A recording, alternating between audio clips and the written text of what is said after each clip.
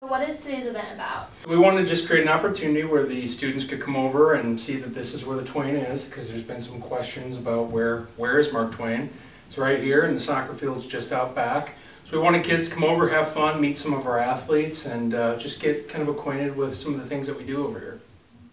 The hit of the day was bubble soccer. All the students tried to participate and not fall over during the tailgate. What brought you guys here for the tailgate? We're just here to support our athletics.